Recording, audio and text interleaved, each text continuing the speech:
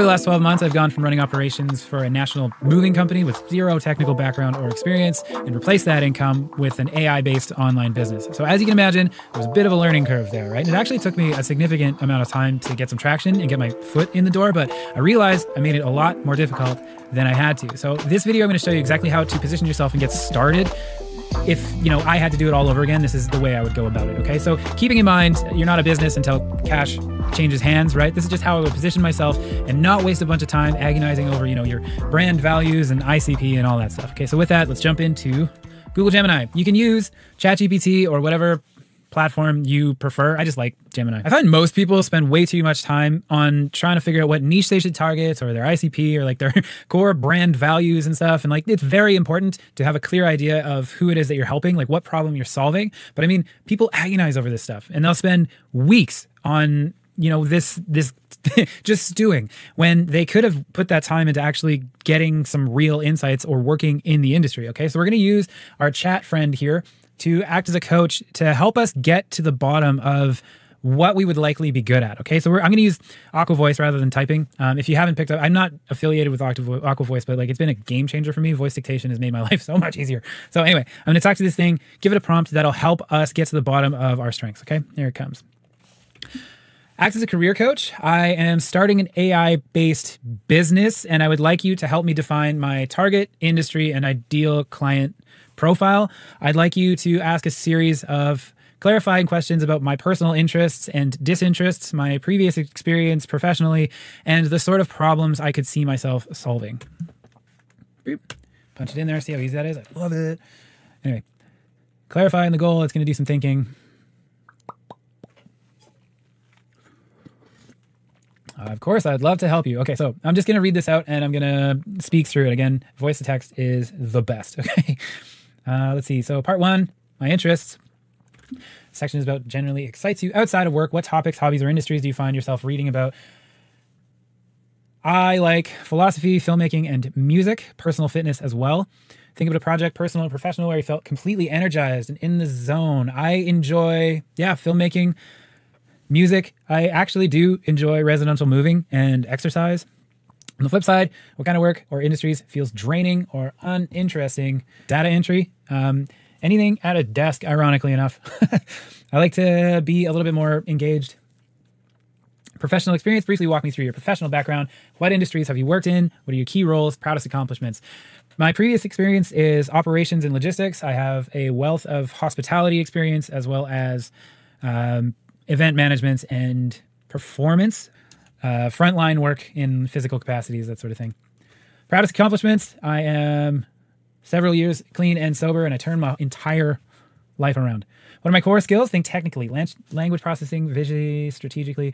My differentiator is I am exceptionally good at lateral thinking. I don't have a traditional education background in that I didn't go to university for a degree like a lot of other folks. I do, however, have a knack for transferring abilities gained in different circumstances. For example, I've learned a lot about business through a previous venture in music. Within which industries do you have the strongest network, insider knowledge? Probably in moving, logistics. I know a lot about moving and logistics. Probably want to solve. If you could use AI to fix one major inefficiency, frustration, or problem you've personally witnessed in a past job, what would it be? Poor communication. I absolutely have a lot of experience, not just in my own business, but in working in others, of people having all of the communication tools imaginable, and we still need several meetings a week to get coordinated. Are you more drawn to creating AI solutions that enhance creativity and human potential, optimize systems and boost efficiency, improve quality of life and well-being? I would say A, enhance creativity and human potential is my preference. Describe what type of person you'd love to help. What is my ideal client? A small business owner struggling to keep up, a creative professional trying to break through, or a large enterprise? I would say it's somewhere in between small business owner and creative professional. I obviously am attracted and drawn to people in similar situations as myself, people with similar personalities. However, I do enjoy a diverse group of friends and learning from others. I just really essentially want to be valuable by being valued, if that makes any sense whatsoever. I enjoy helping people. So now we're going to copy that in giant bit of text and see what Gemini has to say. DNA, that's exciting. So the creative operator, you have a rare blend of right brain creativity and left brain logistics. Sick. So I'm using my all 10%. The embodied thinker, you thrive in environments that are physically and mentally engaging, disinterested in purely sedentary desk-bound work. Correct. Bridge builder, your greatest skills are lateral thinking. That's what I said. Target industry, brainstorm, independent film and video production, event management, fitness and wellness studios. That's fun. This is actually different than the people I'm currently working with. It recommends, I don't know what the heck that was, to speak to 5 to 10 visionary practitioners in that field. Don't sell them anything, just listen, get market research. That is massive. That is huge. I'm going to move forward pretending I already did that. Which of these offers the highest potential for revenue and is going to keep you the busiest? Verdict and recommendation. Recommend, I strongly advise you to focus on the independent film and video production industry. Okay. Sits in the perfect middle ground. Let's go with it. This is an interesting pivot because honestly, I don't serve these people. So you know what? We're learning in real time. But this is something I definitely want to get into. Even when I was moving, I found that work on film sets was always like the most fulfilling. So anyway, let's do it. Can you please generate 3 potential offerings for the independent film and video production industry with my AI-based business in mind? Go. All right. Okay, cool. It's got a few different things I could build out. Whether they're profitable, whether I can do it, I'm not sure because I haven't spoken to the people. This is just kind of like a speed demon thing. So I would actually reach out on like LinkedIn to 5 people in this industry and be like, hey man, you know what? I'm starting this. This is what I was thinking of doing, but we're going to go with these and pretend that they are absolutely dollar bills for this industry. Okay. So the next thing I'm going to do is I'm going to build just a landing page or a website so I can actually like sell people on my offer. Okay. So let's move over. And I'm going to do that with Loveable. I'm not sure if you guys have ever used Loveable, but I definitely recommend using Loveable. It's not just for websites, but it makes websites incredibly easy and you can host them for free. You push them through to Vercel through GitHub. I can show you how to do that in a minute. They're not just great for websites. It's good for like any sort of like web platform you can imagine. Like you can build your own CRM. You can build, I used to use it for presentations. I still use it for type forms and that kind of thing. So anyway, explore Loveable. I actually have a pretty comprehensive primer on Loveable in my school community. You can check that out and learn all about it for free. I'm going to prompt this now to help Loveable build our website. Just noticing it didn't break down any sort of price. So let's start with that. Okay, so that's fantastic. Can you generate a pricing model based on competitive market research, please? All right, so it output like a subscription model. So that's okay, but I would say please add an initial setup fee on top of the monthly subscription model. Let's go with that. And then also generate a prompt that will direct an AI coding assistant to build out an SEO optimized website based on everything you know about our ICP and our offer, including high converting best practices and a clear, transparent breakdown of our cost structure. Boop. Let's go with that. Let's get ready for Lovable. I'm going to go updating structure fees here. Yeah, cool. All right. Prompt for AI coding assistant. Okay, so let's steal this. Honestly, that was not a great prompt because I didn't give it any examples. I didn't give it any ideas about websites I like or anything like that, but we're still going to see what we get. I got filming this, and then I remembered I had a meeting, so I had to take a break, and then now I'm coming back. So if I remember correctly, we just finished prompting Loveable with our, oh my God. Okay. This is awesome. This is why I love this platform so much is we didn't give it any specific directions in terms of styling or whatever. We just gave it like key information on our offer, trusted by Netflix. Yeah, you're making that up. Anyway, I think this looks great. Blue and orange is kind of my thing if you hadn't already seen, but I think this looks fantastic. Very modern, very fake testimonials. We would replace that, obviously. Transparent pricing. This looks really professional. Anyway, so let's see what else we got here. Pricing is probably going to bring me right back there. Solutions. There's our offer. I kind of want to change the text from, oh no, never mind. Challenges, red. That's awesome. How Film AI helps. Fantastic. Spot for blogs. Oh my God. Free SEO, right? Okay.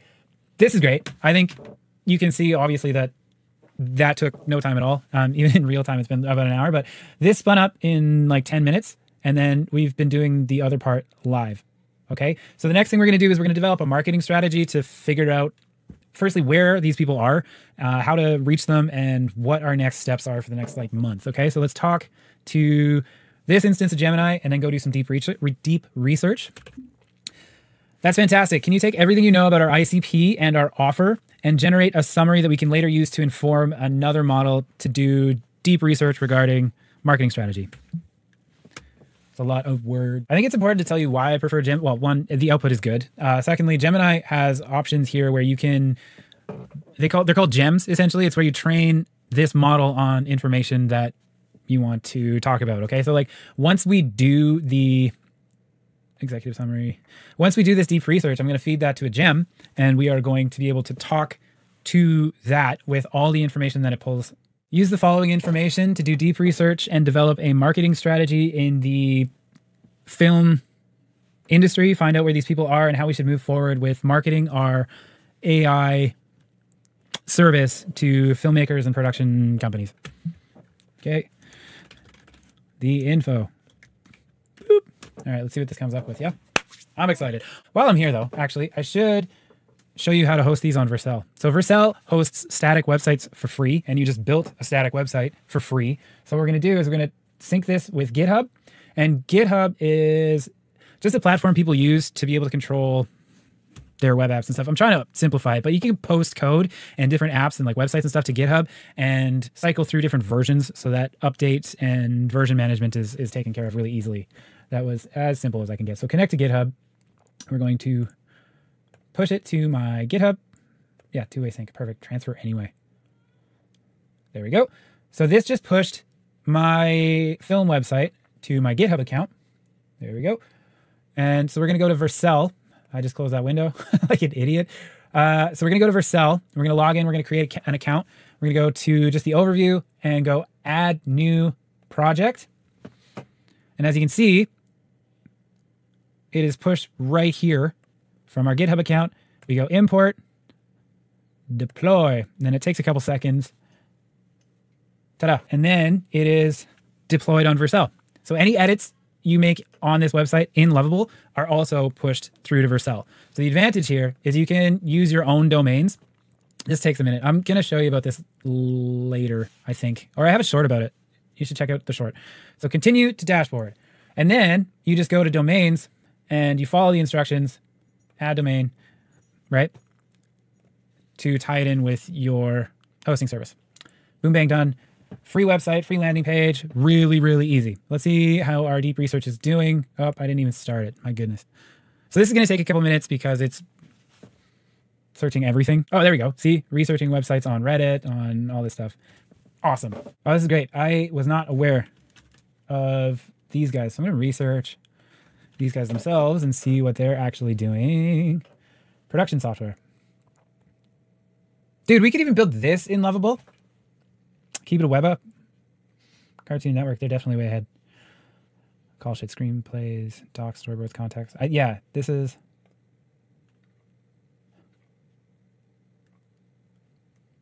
Curious what that's all about. Anyway, visualize.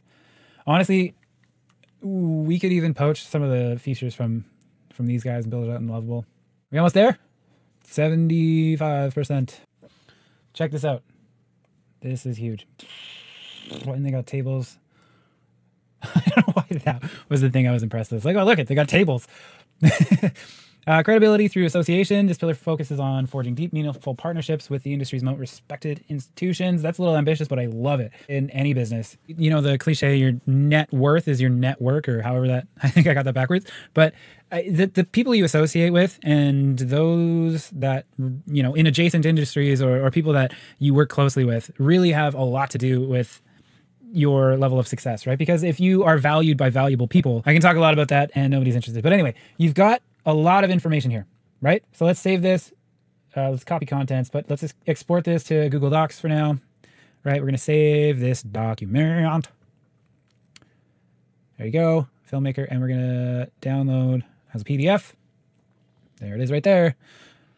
Awesome. So like I was saying before, Google's got their own way of making like a custom GPT. You know what I mean? Like ChatGPT has their custom GPT store and stuff. So these are the equivalents. Google Gems. So let's go new gem. Let's call this Film AI Market Research. My God. Dude, this is why I switched over to voice dictation. I'm not even fucking using it. Anyway, upload files. Let's do that PDF we just download. Yep, right there. Instructions. Woo, woo, woo. I think I should do a prompt to get the prompt. You know what I mean? Let's go with this. Okay. Your task now is to instruct a custom GPT as to how they are to use comprehensive market research done on our target audience and client profile. Yeah. Sometimes I like when they name stuff because it makes me happy, but other times I don't like when they name stuff because it's not relevant. Anyway, let's go. Whoop, there. And save. Start chat. Okay, so let's talk to this thing. Or, you know what? I want to actually see what the difference is in response. That is fantastic. Thank you. So with that deep research in mind, please generate an action plan for my next 7 days. I think I'll leave it at that. And I'm just going to copy the same prompt. These aren't the world's greatest prompts. Actually, this isn't going to have any context. With our marketing strategy in mind, please give me actionable steps for my first 7 days launching this AI-based business. Let's see what we got. What do you got? Fair market research. So let's go with this. Day 1, foundation and priming. Confirm your core identity, your prime directive. Yeah, rationale. Do not launch. It's just another software tool. Cool. Build a value-first digital presence. Core message should involve emphasizing. Yeah. Okay, great.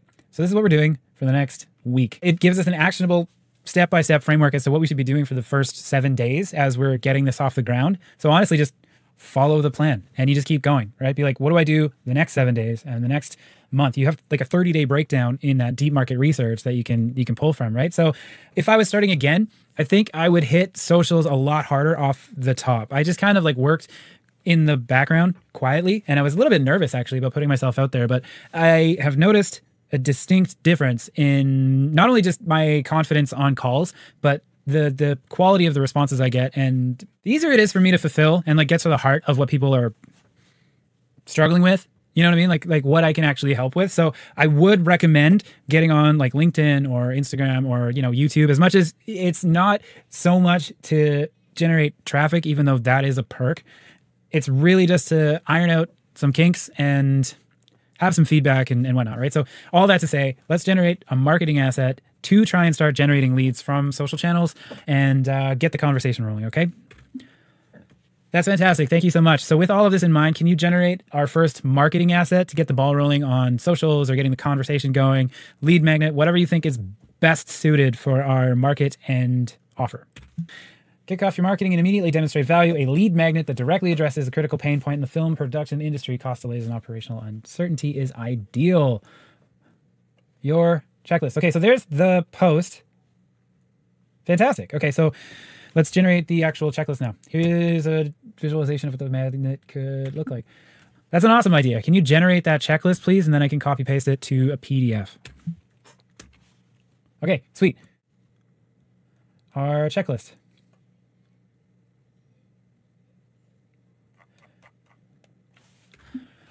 Can you generate a call to action that would direct people to our offer? I keep talking to this thing, and I don't have my cursor in the text box. I've honestly never had this problem before, but I'm filming, so that's why it's coming up now. Okay, there you go. Secondary call to action. Lovely. Okay, so then we would just go ahead, copy paste this, generate an asset with like Canva, or Gamma is another really good one. You can honestly like grab this information and put it into Gamma to generate like a slide presentation. I like napkin.ai as well. It's a good one. But anyway, as you can see, what do we got recording time wise? Not very much. We don't need to agonize over your ICP, over what niche and all this other stuff.